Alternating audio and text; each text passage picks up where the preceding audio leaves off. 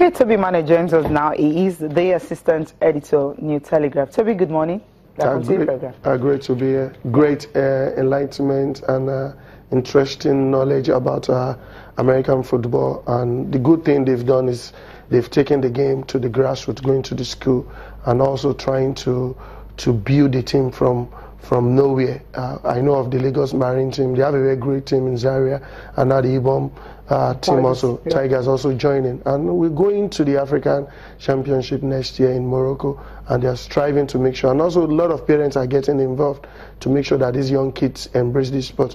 And the ultimate is going to America also to further your studies and also play American football. It's a good one.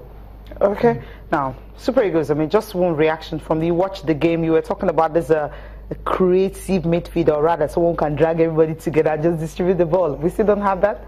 No. For the Super Eagles, I was wondering why you say that. For the Super Eagles, for the first time we've seen a team in total. Like I said last week here, before the match, previewing the match, I said we are going to win because we have a new coach, we have new formation, new tactics, and we have new spirit in the team. You see, for the first time, we see players who playing for one another. You see Victor Moses coming back just like he does at Chelsea, coming back to support the defense, getting this. You saw the versatility of Etebo, Retebo in the midfield, supporting, and also it's also Mikel. We saw even for an improved Edas in the Chejile. Even the team is not getting to play at the optimum, but what we need, we are getting the results and we are getting a team cohesion gradually. In the past, we've never seen Super Eagles put 3 or 4 passes together, but now we see the excitement in the team. So it's a team building process, and the NFF should be commended for getting their hearts right this time around. The coaching crew should be commended for believing in youngsters, starting it will be Iheanacho and Moses up front, and also allowing some other players to come in,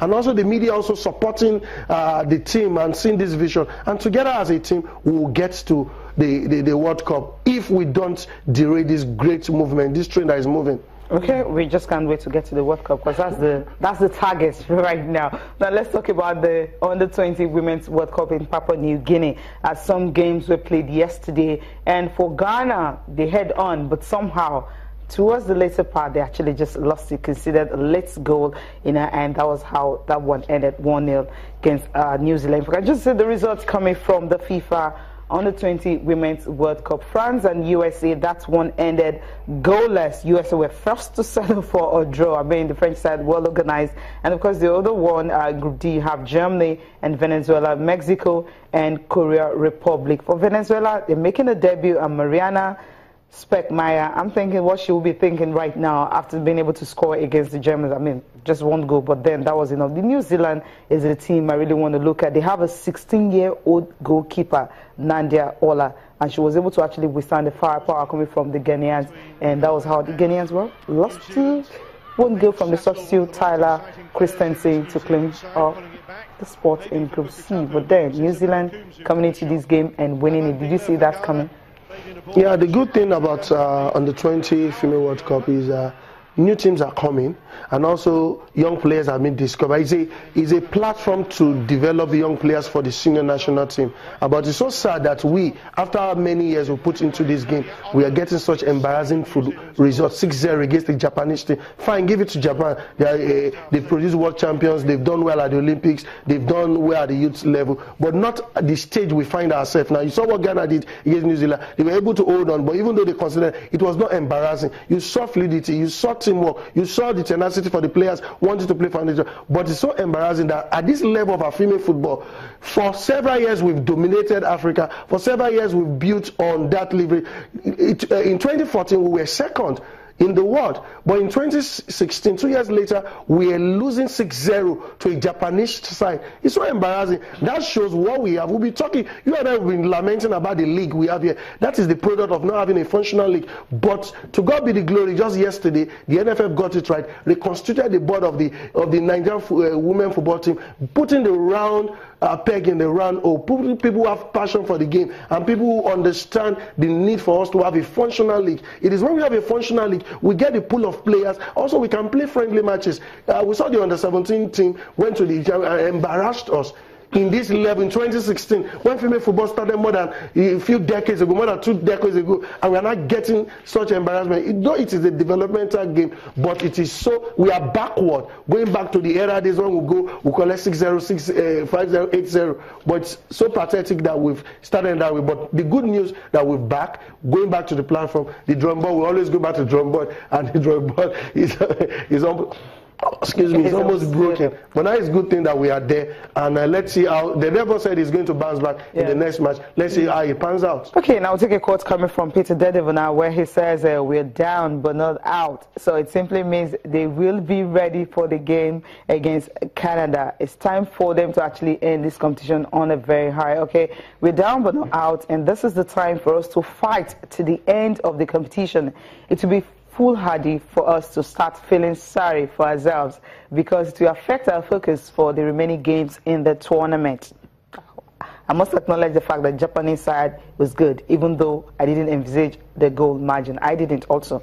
The article means that we will return to the trenches and strategize for the next game. Okay, well, you just have to do that. Now, from the four corners, now talking about the Super Falcons, they're expected to leave the country tomorrow, and because they play their last friendly, so to speak, it's going to be their last friendly against the Illyrica boys. That one ended 2-2. Uchechi Sunday, that's based in South Korea, she scored one from the sports kick. Rita Chikelu scored from the free kick. And the boys, of course, had to also score the game, so it ended 2-2. That's all they've had. They played some other games and all that. You see them retaining this championship? Well, with what we have in the crops of players in the national team, the Super Falcons, they have the tendency to retain the cup, but it's so disheartening that we've not been playing friendly matches, and that's the biggest challenge, because if the under-20 had played friendly matches with some top European clubs, the country, they will have at least test their strength. We've been playing against boys, playing against local team here, and that's just what we've got, and that's why we see the results we are getting. But we just hope, because whether we like it or not, there's always a threat from Ghana and other top African countries, even the Cameroon they host. But let's see, definitely the Falcons will do well. Okay, hopefully they can do well. Tomorrow we'll definitely look at the committee that was set up by Nigerian Football Federation. Look at that, tomorrow, definitely. But the papers, just take the papers before we wrap up, starting with the Sporting Sun. Rose spies on Cameroon and Algeria, and Guardiola tracks Messi. That's what I got from Sporting Sun. Complete Sports, a very good news for Nigeria, because Carly Keme is expected to resume training in 2 weeks. You saw Daniel Akpeyi in that game against, it wasn't too convincing.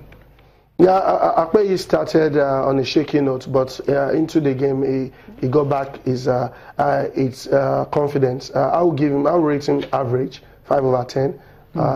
He just tried to keep his back line. He start shouting and talking about it. But he's a decent backup, though. But we still need to, with more matches. That is why the essence you're playing friendly matches. With more matches, he gets his confidence and also gets to understand the rhythm of the team. But the good news is that Carly Keme is going back. He's coming back soon, and 2 weeks time, let's play. But the greatest challenge for the Super Eagles is from now to next year, when we'll be playing August precisely, to be playing those 2 matches, a double header against Cameroon in Nigeria, and also going to Cameroon to play. It's a long time, so the players need to play regular football. They need to keep their pace and their confidence. Injury will set in whether we like it or not. Some player will lose form, some might not be playing regularly. So the coach just needs to just keep tab on all the players to make sure that we get the cross of our players for the qualifiers. One more on Complete Sports. Toby Balogun thrilled by terrible comparison. I mean, do you see any likeness between, Taribo West was rugged and intelligent as well too, but Leon Balogun, solid player as well. It's a good one. Taribo came out to say Leon Balogun reminds him of when he was playing. We saw the tenacity, the young man. Every ball in the air, he was just attacking those balls. He was clearing everything, and his understanding with Trust Ekong was a perfect combination. And we think we should just capitalize on this and build on that. Yes. But the only challenge is Leon Balogun is prone to injury. We just pray that he keeps his form. Okay, thank you, definitely. Well, Toby, thank you so much for coming on the program. Thank you for watching. I'm Cecilia Amogbe. Many thanks for watching. Enjoy the rest of your day. I'm Tayo Salam.